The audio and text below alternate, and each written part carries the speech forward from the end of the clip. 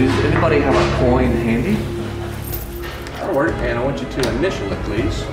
Is that MF? Yeah, okay, here goes. Check this out. It actually makes the coin vanish. No? Oh, holy cow. Wow.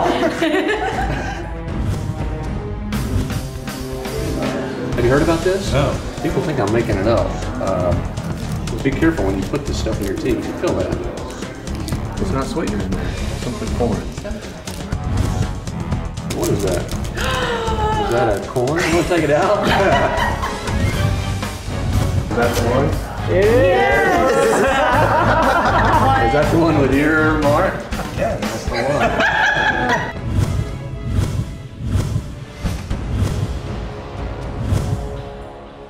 one. You need to have a birthday trick in your repertoire. Today I understand you had a birthday recently? I'm going to have you select a card, put your initials in there or whatever. Perfect.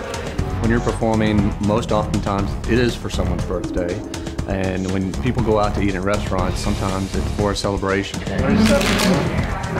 Most tricks, the magician has to find the card. This is not that kind of trick. When I heard it was your birthday, I got you a card.